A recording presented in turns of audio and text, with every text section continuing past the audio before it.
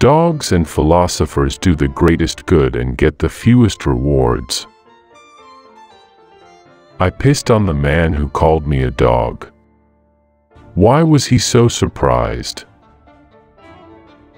If only it was as easy to banish hunger by rubbing the belly as it is to masturbate.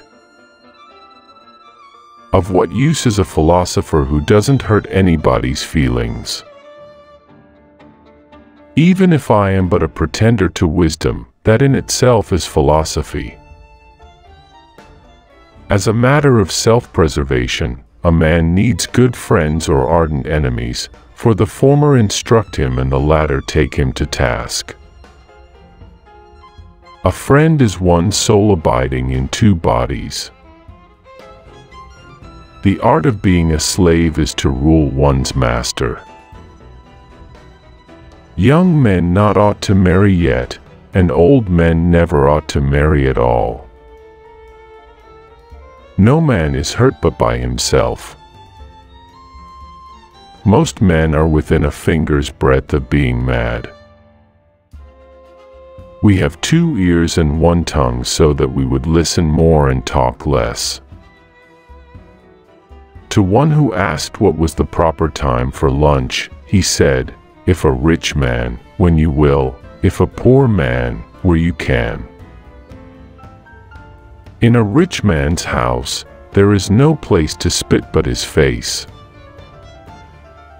He has the most who is most content with the least. You will become a teacher of yourself when for the same things that you blame others, you also blame yourself. The foundation of every state is the education of its youth. Aristotle was once asked what those who tell lies gain by it. Said he, that when they speak truth they are not believed. There is only a finger's difference between a wise man and a fool. It is not that I am mad, it is only that my head is different from yours. What I like to drink most is wine that belongs to others. We come into the world alone and we die alone. Why, in life, should we be any less alone? As houses well stored with provisions are likely to be full of mice, so the bodies of those that eat much are full of diseases. When someone reminded him that the people of Sinope had sentenced him to exile, he said, "And I sentenced them to stay at home."